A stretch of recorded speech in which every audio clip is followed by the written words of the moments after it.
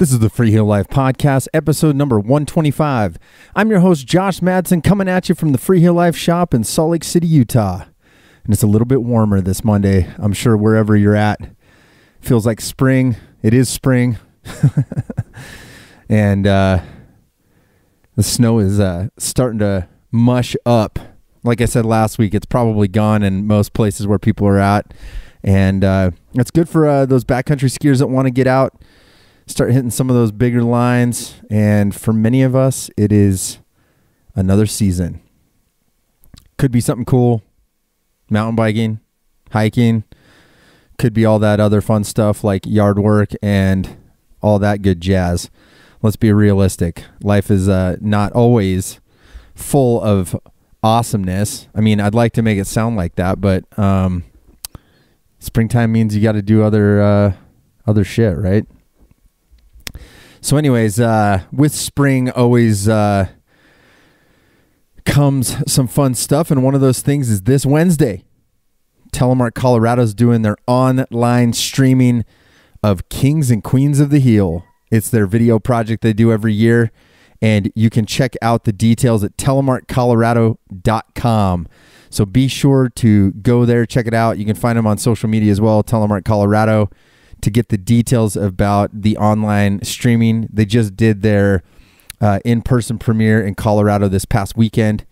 And yeah, you don't want to miss that. They're super fun.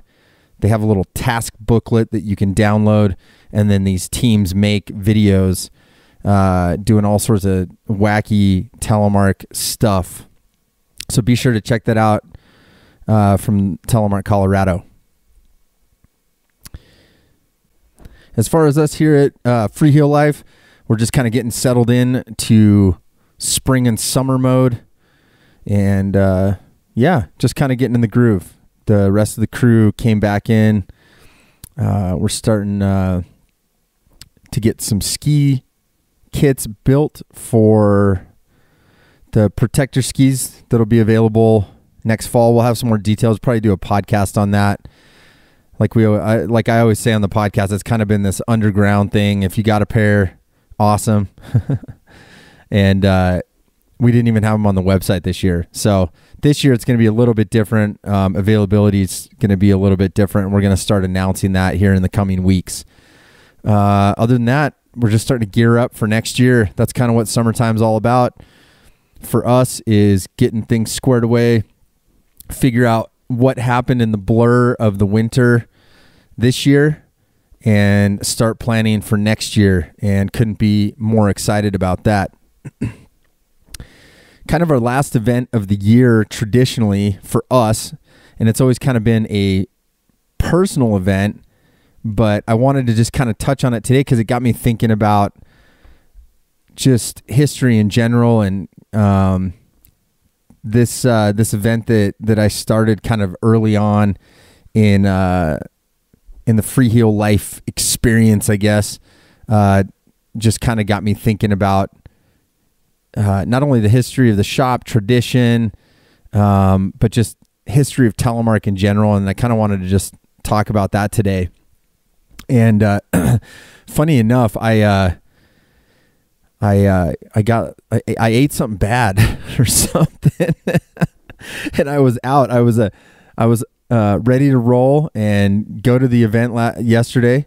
And the event, I guess I haven't even said the name of the event. It's called the Smelly Kneepad. And this is an amazing little gathering that we've done every year for the past number of years. I want to say 4 or 5. This is probably the 5th. And I missed it because I got sick. I ate some bad food or something and was dying yesterday. And I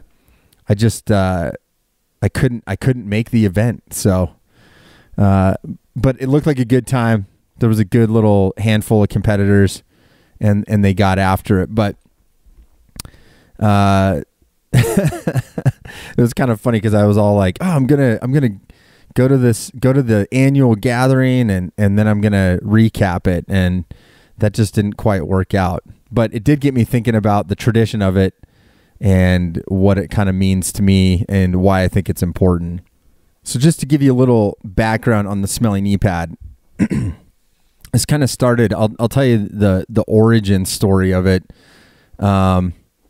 Like many things with Freeheel Life, I was always, as a young Telemark skier many moons ago, I was always really inspired by snowboard culture and skate culture, even though I was briefly a snowboarder when I was a kid.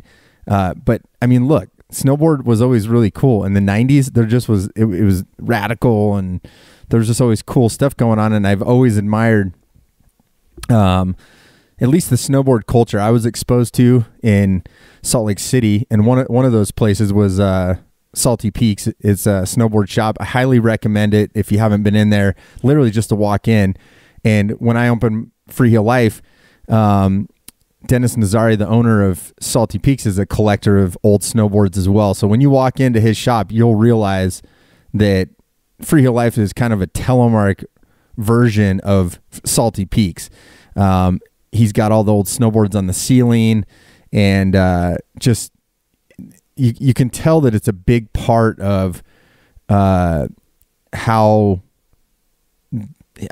Dennis wanted to preserve snowboard, at least in the visual sense, when you walk in his shop. And that's a lot of what it is for me in collecting stuff too, is to make sure that there's a history, there's something that we can see that kind of shows the evolution, and you kind of always remember. So going back to the Smelly Kneepad, that kind of stemmed from something else that I had seen over the years, which was the banked slalom up in Washington. And this was an old Mount Baker, sorry. So Mount Baker had this banked slalom event that I read about. It was a snowboard event, and I mean this thing dates back. I don't know when it dates back to. I want to say like the 80s or something. But what I thought was really cool about this event, when I was reading some snowboard history, is that what you won if you won the banked slalom was a roll of duct tape. And I remember thinking to myself, man, that's so cool. I mean, it's a competition, but really what it's doing is just bringing people together. And then this roll of duct tape that you're winning is, I mean, that's the prize. And I just thought that was so cool. Hopefully I'm getting the history right. I did not verify any of this. So I possibly could be making a myth up about snowboarding, and then that's how I ended up doing the Smelly. So, but if you're a snowboarder out there and you know any history on the banked slalom and the roll of duct tape, please verify my claims.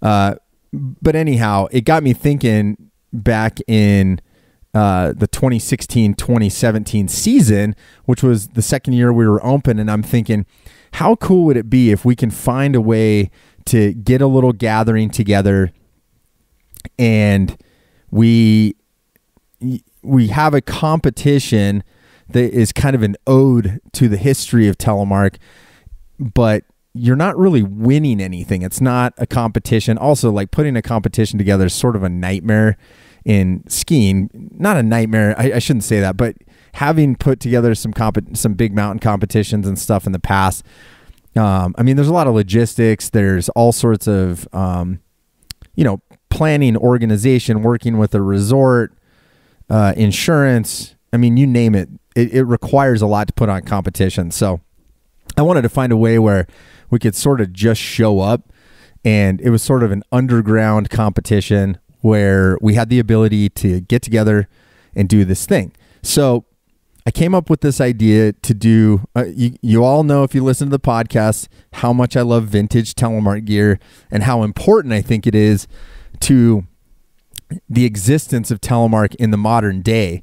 So I wanted to come up with this competition of sorts and gathering at the very end of the year, where we kind of got together and we could show off our old leather gear if you have it, or if you don't, we could loan you some, and we would try to compete against one another for an overall performance.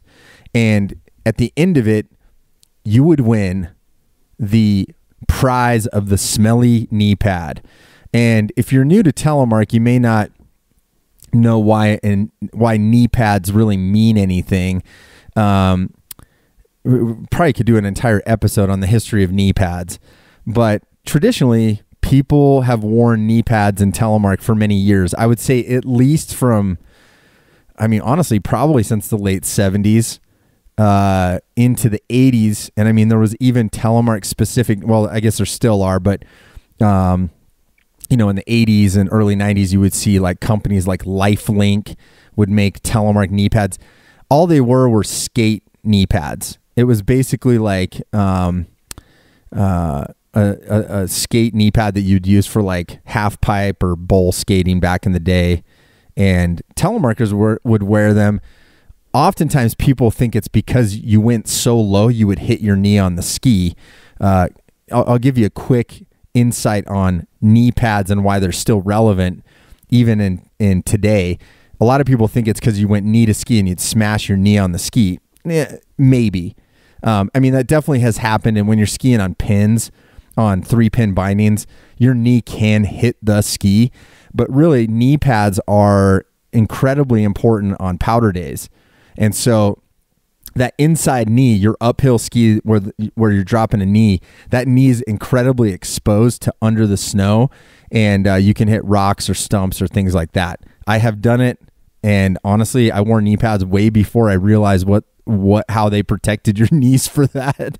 But I can attest that my kneecap probably would not be here if it weren't for wearing knee pads on a soft snow day. So anyways, there's your quick history on the knee pad.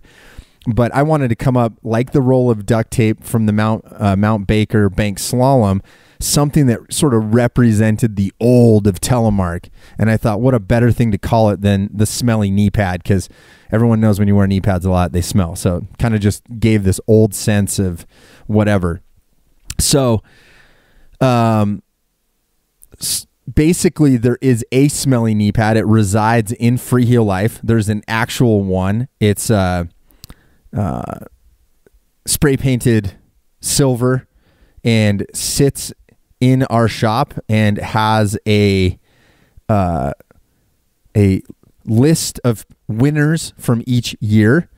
And that's kind of what it is. So the criteria of the Smelly Kneepad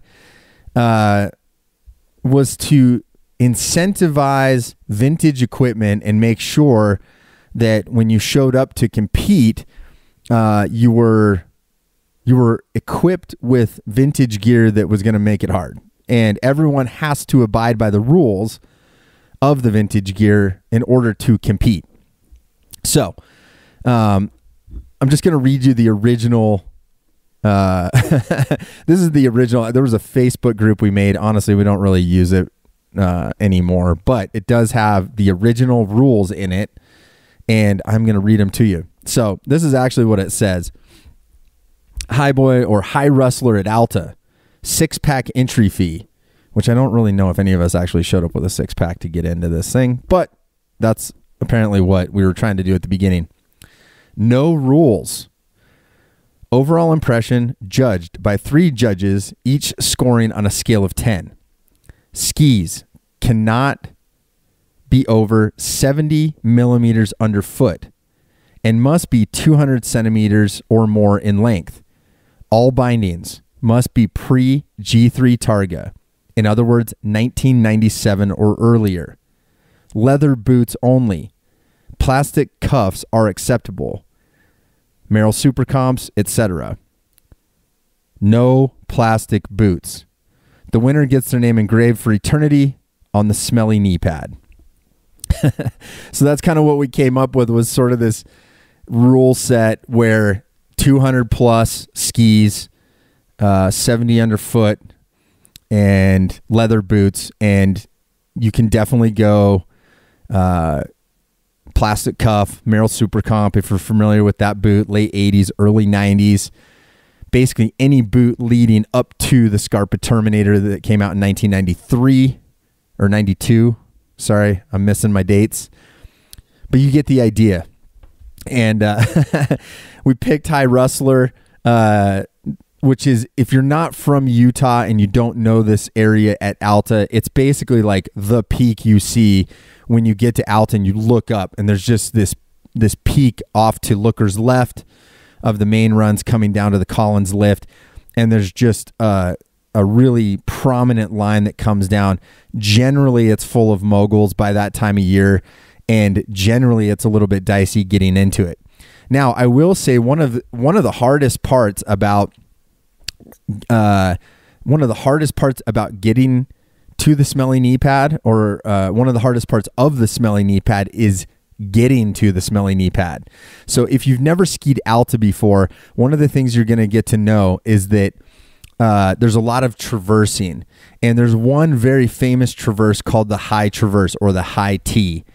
And if you really want to get a sense of telemarking and vintage gear, one of the most difficult things that you would probably never think of, because we kind of take it for granted now, is your ability to traverse for long distances across incredibly bumpy terrain on skinny skis, where you need to edge on a steep slope. And when you're talking 70 millimeters underfoot, you have to think the binding toe is wider than the skis. So the more that you go to edge and angulate into a traverse, the more likely it is that your binding is going to hit the snow and kick you out and probably make you go sliding. And that sort of is the hilarious part of getting across the High Traverse, is just the fact that traversing is incredibly difficult. So it's sort of a rite of passage. Also, if you're on leather boots, here's another funny thing that I think people don't think about, is being on a set of leather boots. Now, it can be difficult, and if you don't have a higher cuff. So if you're in a boot that's reinforced leather, like in a Solo Extreme or something along those lines, you have to remember it's still pretty low. And that upper cuff that's sort of set like a Merrell Super Comp, like I mentioned, it makes that fore and aft a little bit more sturdy. When you're in a low cuff leather boot, I mean, you're talking about it's landing below your calf. And so when you're going across a traverse and you get bumped up and down, it's tricky, because you might get bumped and actually there's not really a back seat when you have those low cuff leather boots. So you got to be kind of careful. Really, one of the funny things about that is Telemark stance is actually the safety zone, in my opinion, when you're on low cuff leather boots. So when you're just traversing in a parallel on low cuff leathers, safety zone is Telemark position, because it gives you a better base to stand on as you're going across those bumps. So kind of a true need for the Telemark stance in that regard. But anyways, that's getting to the Smelly Kneepad. It's a little bit difficult. We have done it in other areas over the years, and really because we kind of set it on a specific date and we just go for it. And honestly, sometimes the snow is not quite warm enough. So you're talking about like bus-sized bumps that are ice, and we're there to have fun. So we usually try to make sure, if it doesn't work out to go there, it's probably somewhere around there where the judges can see, try to put some rocks in there, little jumps, for those that so desire to get so radical on their pins and leather.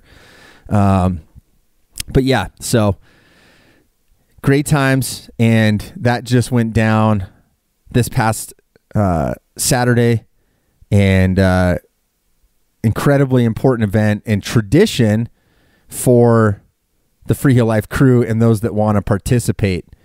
And just to kind of give a shout out to the winners this year, the top three. So the winner, well, actually, let's go from third to first, right? That's probably the best way. So in third place, Elliot Gore, backcountry banana boy, and good friend of the shop. And he's participated in several of these and always is a top competitor. In the second position, a familiar face to the Smelly Kneepad, and probably, I think the all-time winner, I did beat this gentleman one time, but there is some discrepancy as to whether or not I actually beat him. That is Taylor Johnson, aka Telly Tay. He took second place this past Saturday at the Smelly Kneepad. And this year's winner of the Smelly Kneepad, a newcomer to the top spot, who will have his name engraved on the Smelly Kneepad forever and ever and ever at the Freeheel Life shop. So when he's old and gray, he can walk in and say, hey kids, that's me on the Smelly Kneepad back in 2022. I rocked it. And this guy is very deserving because he literally was out there skiing leathers so much this year. Everybody kind of knew he was going to crush everybody. Nick Hoffman, Hoff Dog. Awesome energy and super fun guy to watch Telemark ski. So congratulations, Nick Hoffman and the rest of the competitors at the Smelly Kneepad. It's awesome to see what you guys accomplished. And I'm so sorry I couldn't watch it in person, but I am sifting through the photos and videos and trying to recapture what went down. But sounded like it was a great time, and really appreciate all these young folks carrying on a tradition that I think is incredibly important. So really why I feel like traditions are so important, and I wanted to hit on this today because obviously the Smelly just happened, gets me thinking about why things like that maybe are important to me, maybe why I always think about history and Telemark history. And you know, I've always had this sort of need to, or interest, I should say, in Telemark history. And it's always been something that I've gravitated to. But it's not always something that, even though I gravitated to it, it also is something that at certain points earlier on in doing stuff with Telemark, I think I kind of fought against it. And it kind of got me thinking when I was thinking about the Smelly Kneepad, and I was like, oh, that's so interesting to think back.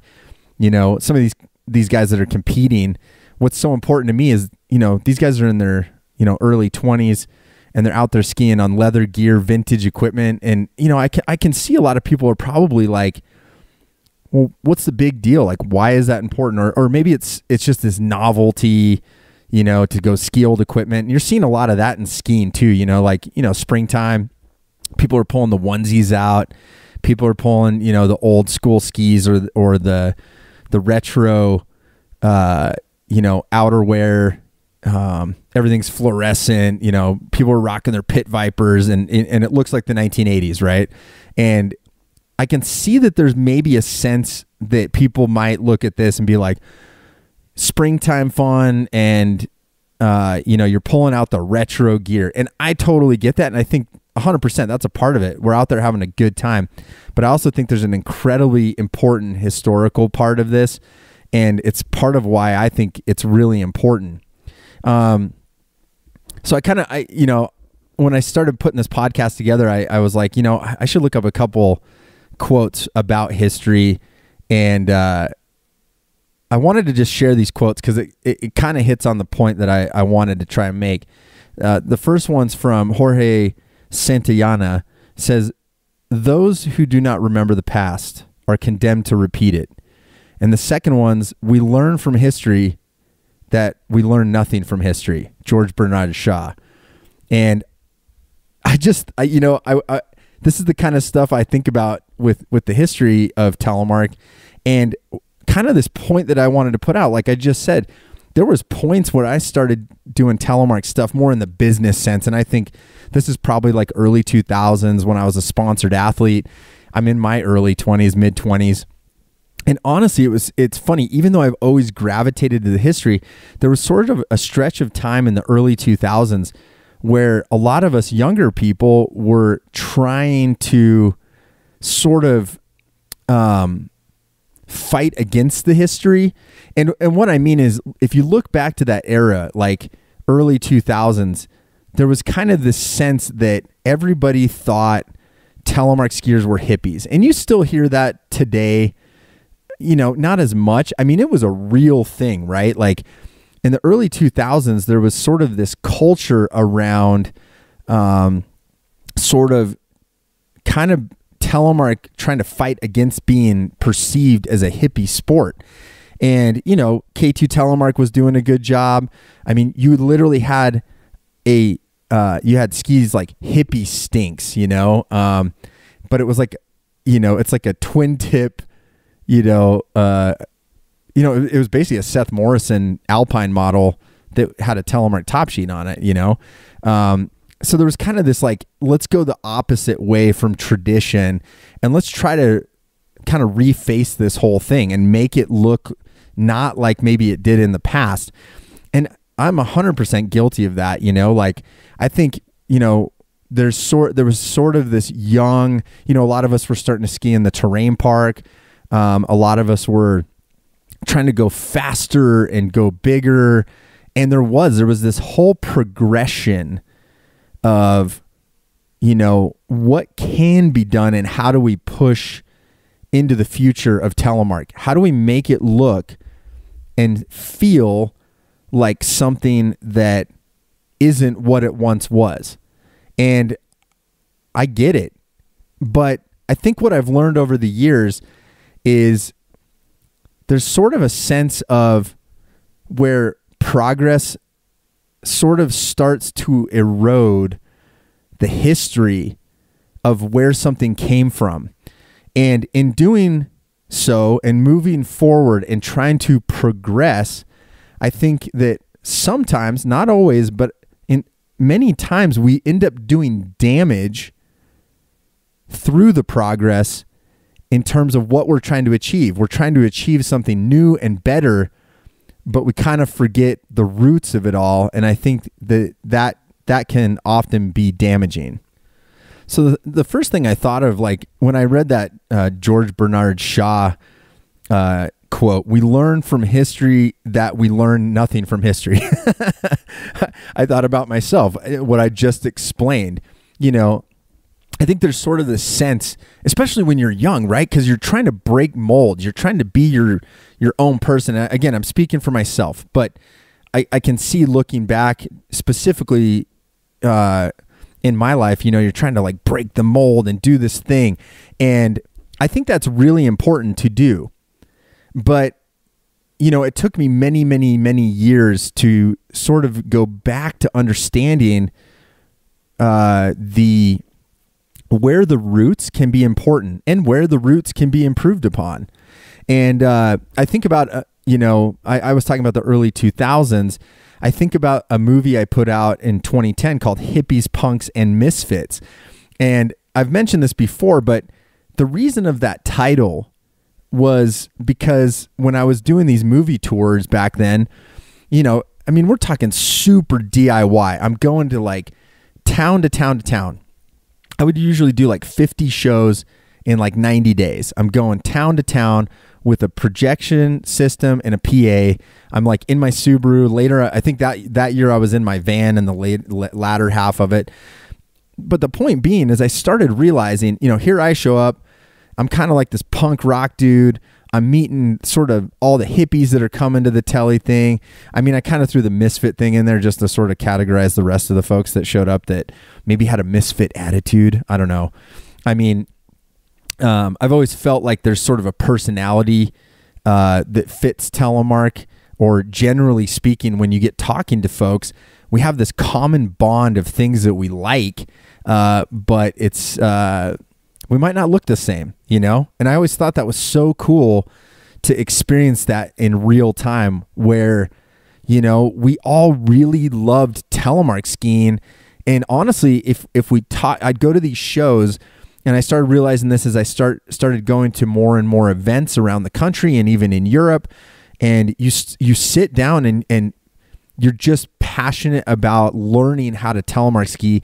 And there was always this common bond around the turn, how you learned it, your story, your experience, and just being able to come together like in a matter of moments. And I still see that today doing the podcast. People reach out. I'd say more times than not, people reach out and they're like, hey, thanks for doing the podcast. Here's my story. And I love that. So if you ever want to send your story, I want to hear it, because I love that. And I feel like that's what bonds us together. And so anyways, the reason I called it Hippies, Punks, and Misfits was because of this sort of commonality that we all had.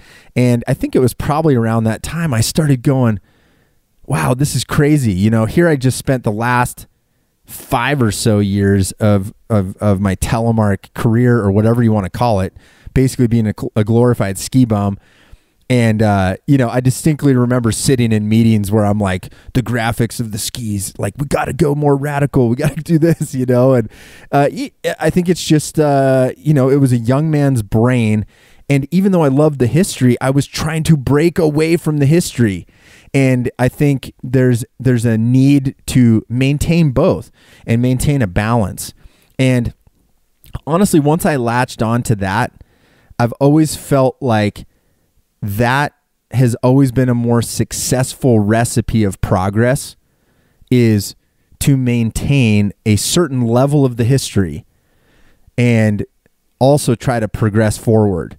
And to me, it is being able to learn from history. So I know I'm kind of talking in general terms and maybe a more personal experience, but one of the other things that I'm starting to see, and part of what got me thinking about this, was gear and where we're at with equipment right now. And it's interesting to me, some of the stuff that's happening in equipment right now.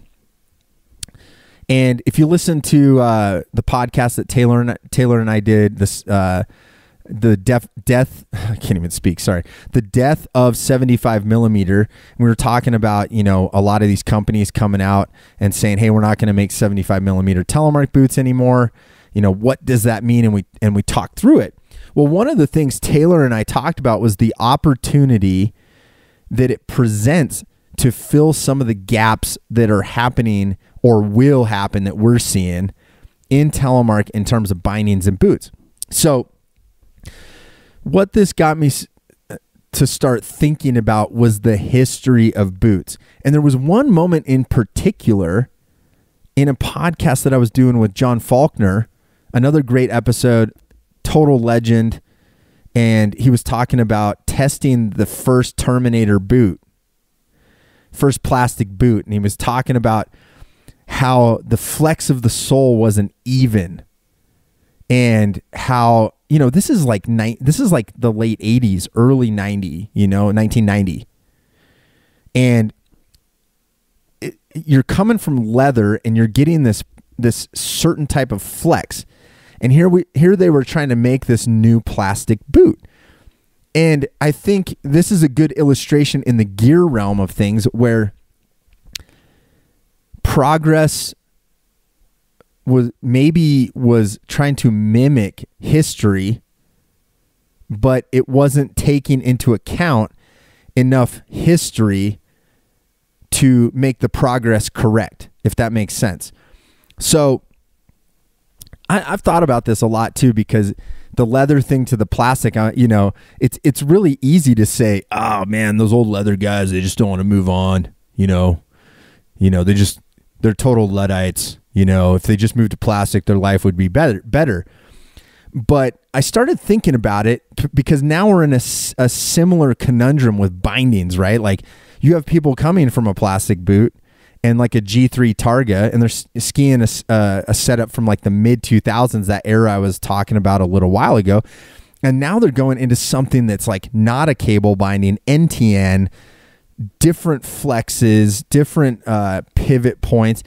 And in some ways, I think we're in a similar situation where it's easy to dismiss the people that, because their gear is old, we tend to not give it any credit in terms of new gear that we need to create, because we're like, well, we need to progress forward. You guys need to get off this stuff.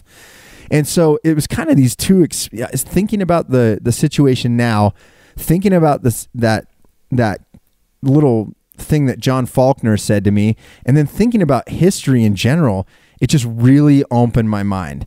And I started thinking about how we can, yes, we need to progress the gear, but are we trying to progress it in the right ways for the people, you know? And with Telemark, I think some of the things that we're probably going to see in equipment is no matter how much we quote unquote progress into the future, you know, a boot needs to flex evenly, you know? And no matter how much we try to progress forward, bindings need to have options. Nowadays, I think the progress really comes in, can we make bindings that have multiple types of features for flex and pivot point? So I think there's just so many opportunities that are available to us moving forward. And it just, the Smelly Kneepad, I guess it just kind of got me thinking about the importance of history and why we need to look backward in order to progress forward in a way that's meaningful. And I think that's a really important thing. And whether we're talking about gear or culture or whatever, I think it's really important to know our roots and kind of know where we came from. So thanks for listening to my little rant on history and why I think it's important. So definitely gave me some clarification about maybe why that's important. So anyways, let me know your thoughts. Shoot me an email, podcast@freeheellife.com. What are your thoughts on maintaining the history in Telemark? You know, I think I'll probably get a pretty wide array of thoughts on this because a lot of people are still in this.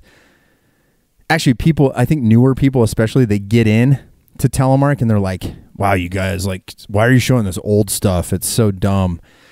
And it kind of goes to this point I'm making is if you don't know where it came from, you probably get in and sort of think, yeah, why you need to market this differently or whatever. So anyways, I guess you see maybe, you know, where my business is, like I try to always sort of point backwards and point forwards at the same time.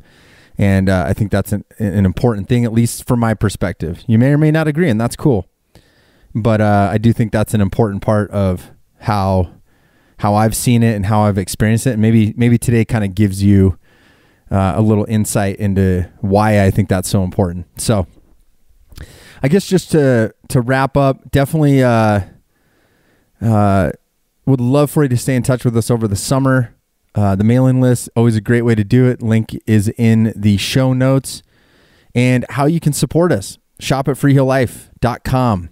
Check it out. You can still reach us at customer service at freeheellife.com. And like I said, I would love to hear your thoughts on this episode. And you can reach me at podcast@freeheellife.com. Also, I'm always looking for mailbag episodes, questions about Telemark skiing. Maybe we'll, if you're in the Southern Hemisphere and you listen to this, I would love to find out more about what's going on down there. Keep me in the loop. I try to keep tabs on what's happening all over the world, but obviously I have my limits. So please keep me in the know. Thanks for listening. Take a second to rate and review the podcast on Apple Podcasts if that's the platform you're listening on. Otherwise, I hope you have a fantastic week, a fantastic Monday. And until next week, spread Telemark always, my friends. See you later.